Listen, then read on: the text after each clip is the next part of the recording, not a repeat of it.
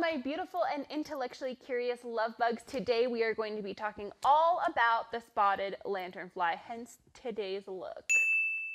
I would like to give a huge shout out to my friend Jamie Kopco. He works in the State Department of Agriculture in Pennsylvania, where the lanternfly was first found, and works in the Outreach and Education Department. So as I'm living in Ecuador, when I'm doing research or talking about invasives in the United States, all I got is the internet. You know, I do what I can, I talk to the people I can. So it was really helpful for Jamie to fill in a couple of the holes in my outline and, you know, just clear up a couple details for me. So I just wanted to give a huge shout out and thank you to him because, you know, his boots are on the ground there and he knows what's going on better than I do. Hello, my beautiful bugs. This is Editing Nancy here. So when I was going through the video last night, I realized that it was about to be like a 40-minute video about everything you could have possibly wanted to know about the lanternflies because I'm answering your questions about them. And all of you on Instagram and Twitter basically said that you would rather 2 shorter videos rather than 1 longer video. So today's video is going to be a summary of the problem. What lanternflies are, how they got here, how they're spreading, what they're doing, the problems, what they're eating, all that stuff, kind of like natural history and their spread in the United States. Next video is going to be all about our possible solutions, biocontrol, natural predators, and that kind of stuff. So without further ado, let's keep going with today's video. First of all, we need to get through what even are spotted lanternflies. I ran a poll on my Twitter and on my YouTube, and many of you love bugs wrote like, what even are they? You didn't know they were a problem because you didn't even know what they were or that they existed. So let's talk about what they are. A few people have noticed that they look superficially very similar to cicadas, and we're asking if they are related, and they are actually pretty closely related, being in the same order. Both spotted lanternflies and cicadas are insects, and they are both in the order Hemiptera, which includes the true bugs, plant hoppers, cicadas, hoppers in general, aphids, whiteflies. If you are interested in learning about the intricacies of hemipterans and what true bugs are, etc., you can check this video right up there. But basically, hemipterans have a specialized proboscis called a hemipteran beak, which is used to drink plant sap, blood, or insect fluids. Pretty generally, there are a few exceptions, but you know. Both cicadas and the spotted lanternflies have that hemipteran beak, so they are both hemipterans, and they are both in the same suborder, which is the Auchenaryncha, which means that it looks like that beak is coming out of their neck versus the front of their head or their sternum like some other insects. After that, they are broken down into 2 separate superfamilies. The cicadas are in their own superfamily and include other things like tree hoppers and sharpshooters. And then the plant hoppers are pretty generally lumped under their own superfamily, and there's a lot of them. We are specifically going to be talking about the family under that superfamily, the Fulgorids, which is what this lanternfly is. This lanternfly is in the family Fulgoridae. Hello and welcome back to my channel. For those of you who don't know me, my name is Nancy. I'm an entomologist, which means that I study insects, and I live in Quito, Ecuador, where normally I'm doing jungle tours, showing you all the beautiful insects and all the beautiful animals that live in the Amazon and in the cloud forest and in the Paramo of Ecuador. So if that is interesting to you, feel free to check out my website in the reference section below and come visit me in Ecuador. All right, now back to the video. What do they look like? Well, they have a few different life stages. They have the nymphal stages where the wings haven't grown in yet. They have the adult stage, just the adult with all the wings and the reproductive systems and all that, and they have the egg stage. The adults are this really pretty kind of gray color with black dots on them, and their hind wings are red, and they have a pair of really strong jumping legs, so they can both jump and fly. The nymphs, depending on the stage that the nymph is at, is either going to be completely black with white spots or red and black with white spots, and you see the wings starting to slowly grow in, and the egg masses can be very variable. The females lay the egg masses and there's a secretion on top which can make it look like mud, but sometimes that secretion breaks or chips off or cracks in certain areas, and sometimes it's been completely removed. It's important to note that the eggs are completely viable and can still hatch regardless if that covering is there or not, which is part of the problem. All right, great. That's what it looks like. Where's it from? It is from Asia, notably China, India, Taiwan, and Vietnam. That is its native range, and it's important to note that it is not a pest in its native range. It can also be found in South Korea, where it is non-native, and a lot of research about how it acts in non-native regions comes from South Korea for that reason. So thanks for being the first ones, I guess, South Korea. You're gonna help us out a little bit. As I mentioned in my Asian giant hornet video couple weeks ago, many of our invasive and non-native species come from Asia because North America's climate and the climate in Northern Asia is pretty similar. So if you are adapted to deal with winter and summer, you can pretty much deal with winter and summer wherever. All right, so that's where it's from. How did it get here? We believe that it came over on shipments from China, most likely from stone shipments, which I know doesn't make a lot of sense, but we're gonna get to it in a second. It could have also possibly come over in other shipments, including ornamental plants and wood products. The reason why it probably came in on stone shipments is because females like to lay egg masses on vertical surfaces, which, you know, a big chunk of stone is a nice vertical surface.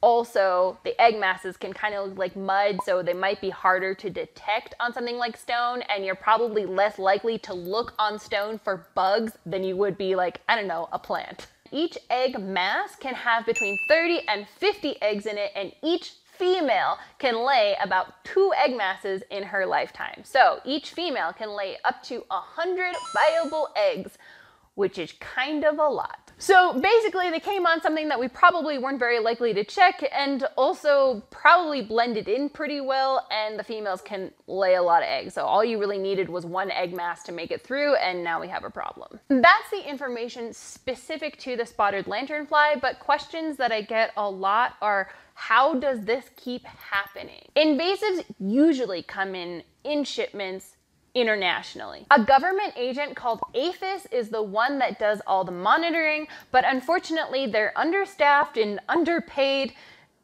because it's not really a huge priority. It definitely could be prioritized more. It's kind of just what happens when you have a large global market and we want stuff from not here. Only about 3.7% of shipments out of the 11 million shipments per year are actually checked. That's not a lot, and only 1% of those are checked overseas. Even if every single shipment was checked, it would be really hard to make sure that 100% of the stuff came in safely. A lot of stuff would come in ways that you wouldn't really expect it. In Georgia, we have an invasive mosquito called the tiger mosquito. It originally came in through Texas through used tire shipments because the used tire shipments collected water and mosquitoes laid their eggs in the water in the tires, right? So you're like, I'm gonna look for bugs on plants, not in like tires and rock. It's easy for stuff to slip through because a lot of people don't necessarily know what they're looking for. And that's not necessarily their fault. You need to have a huge range of knowledge, or you need a lot of different experts to be checking what you're bringing in, because you can have invasives, everything from like mussels and clams and other small random like marine biology stuff. I'm not a marine biologist, so you know, stuff sometimes gets in. Like different reptiles can get in, you have different fungus and molds that can get in, other various diseases, insects can get in. So there's a lot of different types of things, and you need different experts to be able to look for and say, oh, hey, you should check this type of thing, because if you don't, something can get in.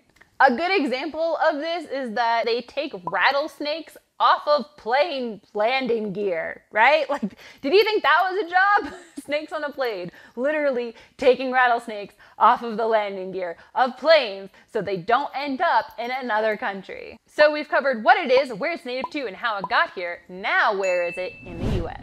This is a relatively new invasive. It was first documented in Berks County in Pennsylvania in 2014. As of 2021, it has spread to all of these states: Pennsylvania, Delaware, Maryland, Virginia, Ohio, New Jersey, New York, Connecticut, Indiana, and we found one dead one in Kansas. So that's where it is. Let's talk about its spread, because I've had a few people say, oh, I'm in Virginia, or I'm here, or I'm there, and it was just spotted in my state. Is it going to spread to me? And yeah, probably yes, actually. Yeah, probably, to be honest. And that is because they're really easy to spread, obviously. Part of this reason is because human transport is very likely, unlike the Asian giant hornet, which I talked about last time in last video, where you need a single mated female to create a new hive. Spotted lanternflies lay egg masses on any vertical surface and can lay a lot of them. That means transport by humans is very, very likely.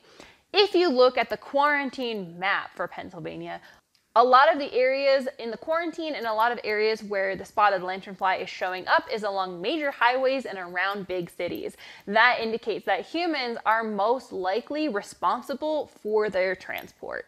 In the quarantine area, the Pennsylvania State Department of Agriculture banned several things to even be able to be transported. Some of these include RVs, lawnmowers, outdoor furniture, and firewood. You should under no circumstances transport firewood, whether you are in the spotted lanternfly area or not. Why? Because firewood is the perfect thing for insects to live in. This is how we have a lot of problems with the emerald ash borer and the ambrosia beetles. Carrying firewood across state lines is a recipe for disaster. Please buy local firewood, burn it there, don't move it, please. That is one of the biggest ways you can help.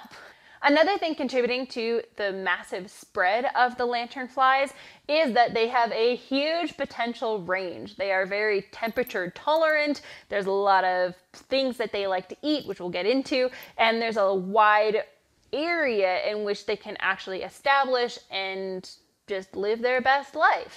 And it's not just the United States either. If the spotted lanternfly makes it into Europe, Europeans, you're gonna have the same problem as us. So like, try and be better about this than we are, because it's coming. We thought that perhaps winter would have been a problem for them, but again, Asia has snow and winter and stuff. Scientists looked at some temperature thresholds for the spotted lanternfly to see if maybe the cold would kill them, and these studies came out of South Korea, where they're already dealing with them. It's important to note that the spotted lanternfly overwinters in the egg stage. We have found that the eggs will still hatch anywhere in between the temperatures of 9 degrees Fahrenheit to 26 degrees Fahrenheit, which you know is winter.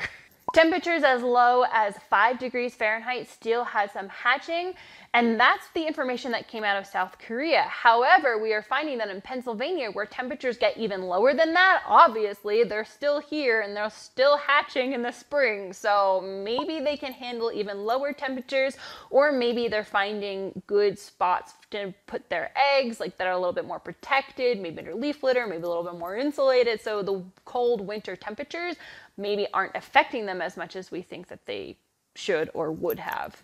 So basically they can handle the cold. When you combine all these things together, a large potential range, easy for them to transport a ton of eggs, and being resistant to cold temperatures, it makes their spread a little bit inevitable. Let's get on to what they eat. I had a lot of questions about their host plants and now what they have started eating here in the United States. They are a generalist. So much of our invasive species are generalists. They can eat a lot of different things. They can survive in a wide variety of habitats. That's what makes them the problem. They feed on woody and non-woody plants, and in their native country, they would be eating the tree of heaven. It is now also an invasive species in North America. The tree of heaven came here first. So not only did we bring over this invasive insect, we also have had the invasive plant that it feeds on for quite some time. The tree of heaven goes by a bunch of other different common names, including varnish tree, the stinking sumac, apparently it smells bad, and the Chinese sumac. That is what the spotted lanternfly likes to complete its life cycle on. That is the preferred host. There is testing being done currently to see if the spotted lanternfly can complete its life cycle on any of the other trees that are found natively in North America. Just because it needs to complete its life cycle on the tree of heaven doesn't mean that it can't eat other things. Actually, it can eat a lot of other things. Up to 70 to 100 other species of plants is perfectly edible to this insect, and 20 new associations have been made since it's made its way into North America. When we're looking at the agricultural sector, it likes to eat a bunch of things like grapevines and hops. So if you like alcohol, that's not a great thing. It eats a bunch of fruiting trees, so a lot of orchard farmers are concerned about it. And it likes to eat plants in the family Rosaceae, including stone fruits. It eats at least 12 ornamental plants, including the Virginia creeper, the Amur cork tree, and the Chinese mahogany. It also feeds on a bunch of forest trees, including pine trees, willow trees, maple trees, birch trees, and walnut trees, to name a few. Right now in Pennsylvania, farmers are particularly worried about Christmas trees and grapevines. So if you like Christmas and wine, again, So what even is the big deal? Especially, I'm sure some of you are thinking that, like, I didn't even know what this thing was. Like, why is it even a big deal?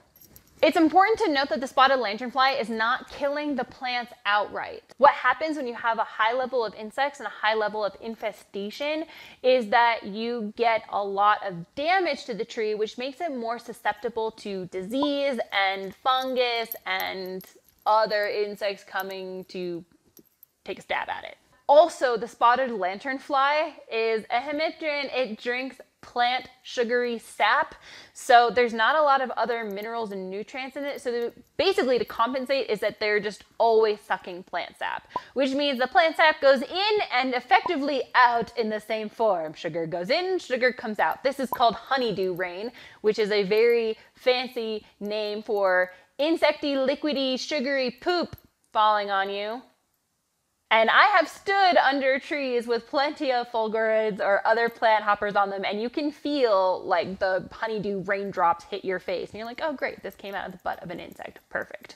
When you have a lot of these plant hoppers all pooping out high levels of sugar at the same time, then you get a huge attraction of other pest insects, including ants and wasps. It's unclear if this is enough sugar and sap to increase populations of wasps and ants, but it's definitely enough to attract the ones that already are there. So if you have one of these trees that's infested in your backyard, I hope you like wasps and ants, because they're coming too.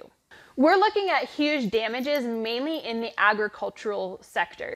So if we look at the agricultural sector, this is including both lumber and like crops and stuff, together in the quarantine zone, we're looking at approximately $50 million lost per year, with a worst case scenario of $93 million lost per year, and anywhere between 500 and 1,000 jobs lost per year. Statewide, we're looking at about $334 million lost annually and about 2,800 jobs, with a worst case scenario of about $554 million lost per year and up to 5,000 jobs. So that's kind of like ag in general. But if we break it down a little bit more to like ag kind of crops, what we're looking at is about $8 million lost per year in the quarantine zone. About $23 million lost statewide, with grape trees, Christmas trees, and fruit trees being the most affected. Now we're going to talk a little bit about forest products like timber and lumber and stuff like that. We're looking at a loss of about $16.7 million lost in the quarantine zone, about $152 million lost statewide, and with a worst case scenario of about $236 million lost annually statewide. So that's a lot of jobs and that's a lot of money to be losing. What about forest ecosystems? We know that the spotted lanternfly is not directly killing the trees, which is a better scenario than the ambrosia beetles and the emerald ash borers. When we're looking at this, we're looking more at what damage it's causing economically, because we don't think it's causing a huge problem to our native forests. It's gonna damage your ornamental plants in your garden, so that's not great. But it is not going at least for now, we believe is not going to be destroying our forests. So a lot of research hasn't been done yet. Most of the research is being done on how to control it in agricultural settings. I'm going to talk a little bit more about this in the how can we fix it solution. It is important to note that they do respond well to pesticides. And so it's not like these spotted lanternflies are going to be destroying the crops. It's that they're going to be significantly increasing the price of maintaining and keeping those crops healthy, which means ultimately you will see that at the grocery store with higher prices. Well, my love bugs, I hope that you liked today's video and that you are excited for part 2 when we talk about some of the possible solutions and biocontrol options. If you want to keep watching my channel, feel free to click around here. There's suggestions made by me and the YouTube algorithm, and don't forget to like and subscribe.